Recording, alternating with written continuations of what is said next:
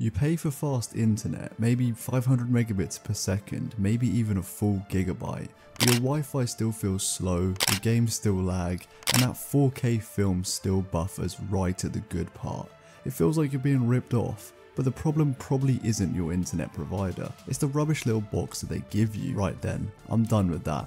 So today, we're replacing this shit and building a network that doesn't suck.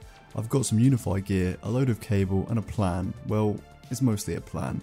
Let's see how we get on. Alright, the heart of this whole thing starts down here in the cupboard. This is the ONT, where the fiber comes into my house. From here, instead of just going to that old router, we're plugging this into the UniFi Gateway Max. This isn't just a router, it's the brain of my entire network. It looks completely different from a normal router. This one device handles my routing, my network security, and acts as a firewall, protecting all of my devices from the weird parts of the internet. So why go with something like this instead of a normal router? 3 words: control, stability, and information. Control.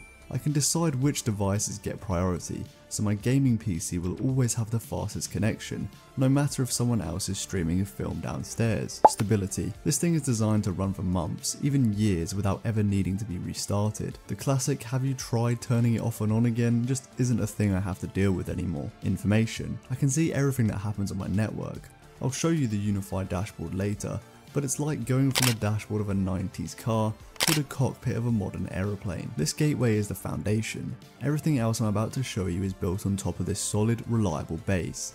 It wasn't the cheapest, but the peace of mind is worth every penny. Okay, so we have the brain, but a brain is useless without a nervous system. For a home network, that nervous system is the physical wiring. Wi-Fi is great, but nothing, and I mean nothing, beats the speed and reliability of a good old-fashioned Ethernet cable. The big job was getting a direct, uninterrupted connection from the gateway in the downstairs cupboard all the way up to my office.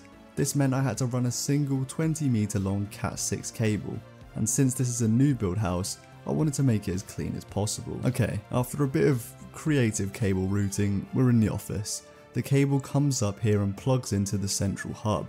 This UniFi PoE switch, this is an 8-port USW. It powers my PC, my servers, and most importantly, this thing.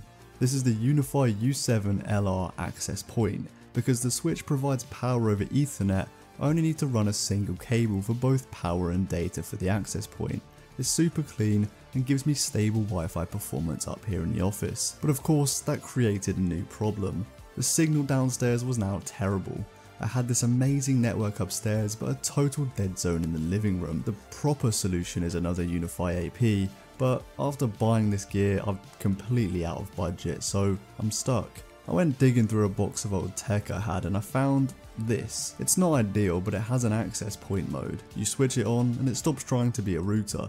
It just becomes a simple antenna. It takes a wired internet connection and it turns into a Wi-Fi signal. This was perfect. I already had a wired connection into my living room from a wall jack that connects back to the main gateway. And it actually works. It's a bit of a Frankenstein monster, but the signal downstairs is now rock solid.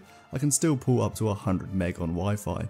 This old router I was about to throw away saved me from having to buy another expensive access point. Happy days. So what's the upshot? Well, first look at this. The UniFi dashboard lets me see everything, and the speeds up here in the office, well, we're going to get the full 500 meg now.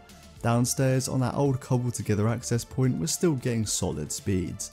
It's perfect, no more buffering, no more lag. So there you have it. It's a bit of an investment up front, but building a proper home network gives you stability, speed, and control that you'll just never get from your ISP equipment. If you want more videos on my budget home lab, my gaming setup, or anything in between, let me know in the comments down below.